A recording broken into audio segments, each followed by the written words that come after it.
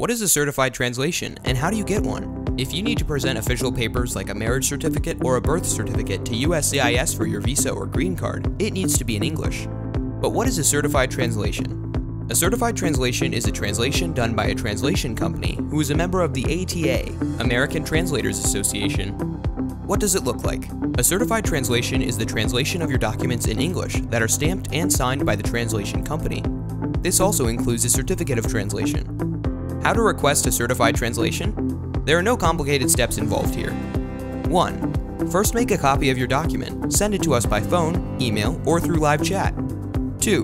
We will respond with the price and delivery date. 3. After we receive your payment, the translation will start. 4.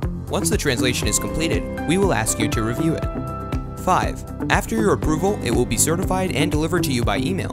6. Print out the papers and present them to USCIS. That's it. Do you need a certified translation? Contact us now.